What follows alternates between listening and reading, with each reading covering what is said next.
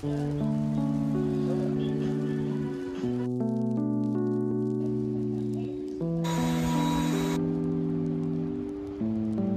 ini is actually the 2nd of September.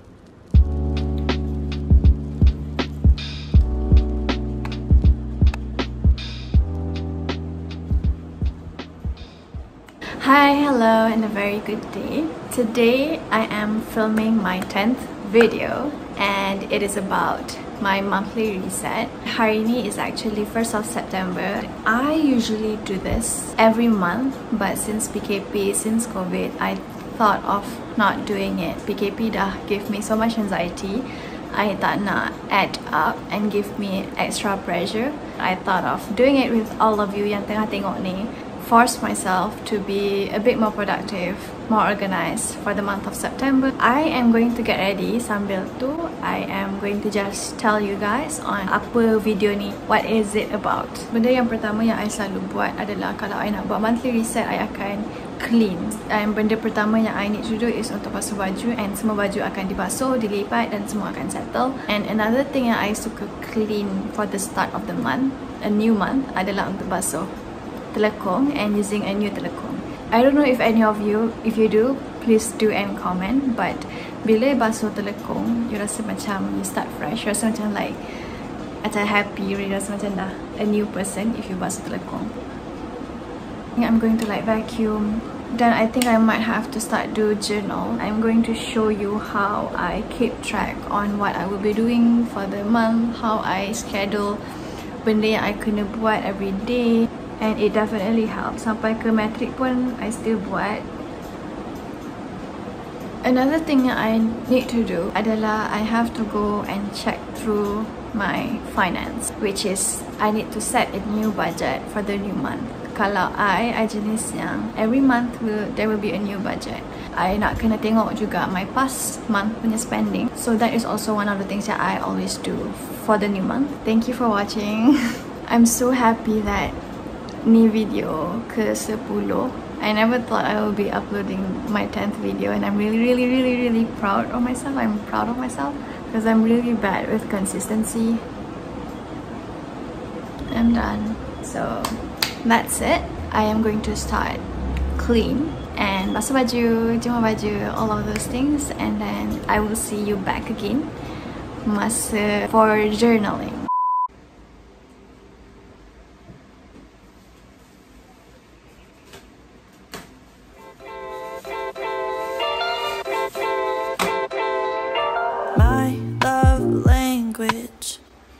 Is your time and attention?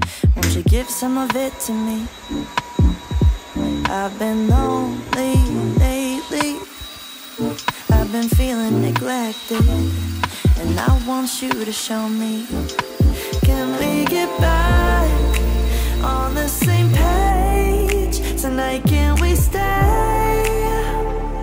And why don't you let's start a conversation? When you spend your time with me, you're speaking my love language. Talk to me, we don't need a translation. When you spend your time with me, you're speaking my love language. My love language is your love and affection. Won't you give some of it to me?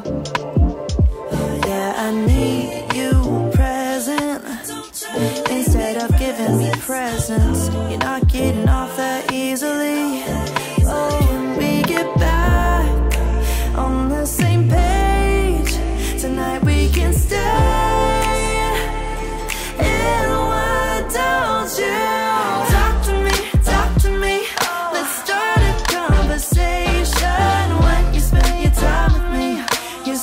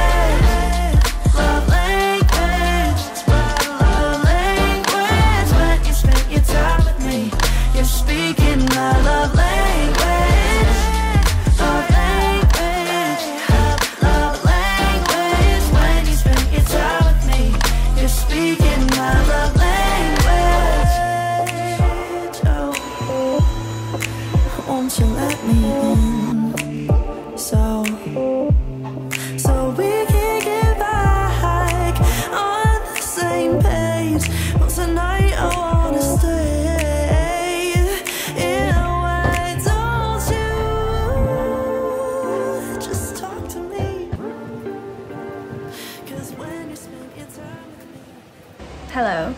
So as you guys can see, I have done most of the cleaning. Now I am going to sit down and to start plan the month. And currently it is almost 2 p.m. Okay, so basically macam I have two books. I usually guna buku from Typo. I've already macam dah familiar dengan dia punya design.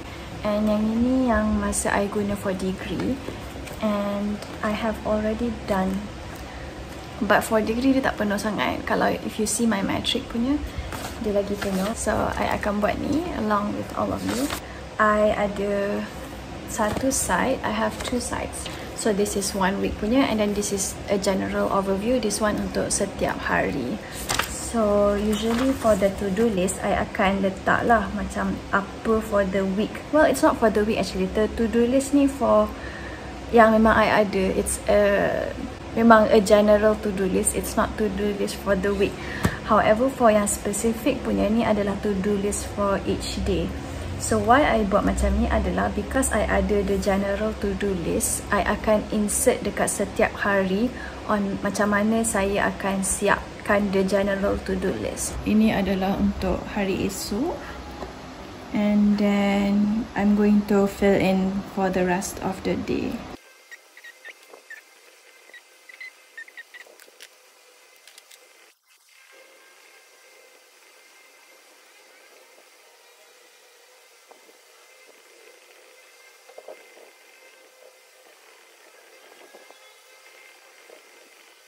I dah siap. Basically this is it. I'm so happy yang I dah buat benda ni. If you want, I think it's already pretty much detailed, but if you want a specific video untuk how I personally organize, then you guys can like this video or comment, and I will do a personal video for that. So I'm going to do the rest of my chores, and then I will be back again here on how I do my finance monthly reset. Hari ni is actually the 2nd of September, and the reason why I filmed this hari esoknya is because I did not like the clip that I did yesterday, so I am going to refilm balik me talking about how I do my monthly reset, which is to do the financial part. This is something that I have always done since I think I started doing this masa I start intern. I know that I have to learn how to manage my money, even though masa intern tu I dapat RM500 a month. Seingatnya like RM500 I dapat every month, and then I always keep track of what I spend. I masak every week so that I can save more money instead of buying food. And then I buat kopi sendiri. I didn't buy any coffee or any drinks, so I've been doing that. I can definitely see the difference between keeping tracks of my spending and then tak keep track of my spending. So now I thought of starting the month of September fresh. And then how I do it is that the first thing, like I said, untuk keep track of my spending, and then second, what I do every month adalah untuk check how I perform last month. So nanti I nak kena go through jumlah berapa ringgit yang I dah spend, berapa ringgit I save. And then another thing is to create a new budget for bulan 9. So basically those are the 3 things that I always do. Masa start je bulan, I akan kira everything. And then it definitely works if you want to save a lot, if you ada an aim untuk buy something, or you just basically want to save. It definitely works. My past masa I betul-betul diligent untuk kira duit ni, I think I save around 10,000 ringgit in less than a year. But you need to really make sure that you are within your budget. So that is what I am going to do. I'm just going to go through it. I'm not going to show you because it's private.